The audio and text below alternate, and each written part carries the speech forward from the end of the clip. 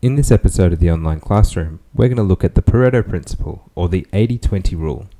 One concern that you might have when buying an electric vehicle is the uncertainty around what you might be called out for in an emergency. So it's worthwhile understanding why roadside assistance is called out for internal combustion engine cars. The RACV did a recent survey and found that the starter battery was a main contributor to call-outs. For an electric vehicle owner, this could be a potential problem. When put into a bar graph, it's clear to see that the starter batteries are the biggest issue for emergency call-outs.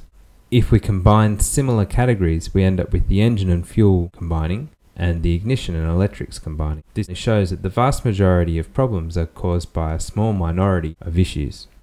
In terms of an electric vehicle, the biggest issue still remains, although the battery in an electric vehicle does not perform the same role as a battery in the internal combustion engine vehicle. The categories in yellow indicate categories that would no longer really be an issue in an electric vehicle, but the categories in grey, the wheels, lockout and cooling, could still be a potential problem.